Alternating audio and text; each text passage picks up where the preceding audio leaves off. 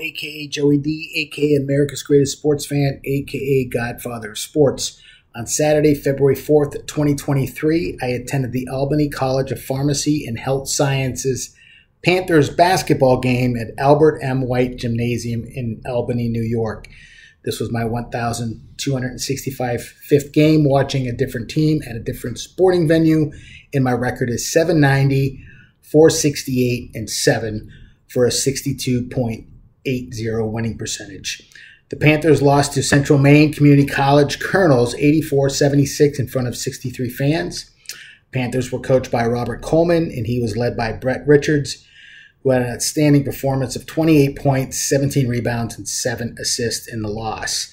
The Colonels, coached by Dave Gonyea, were led by Boston Caldwell, and he had 23 points and 5 assists, and Demarco McKissic added 14 boards.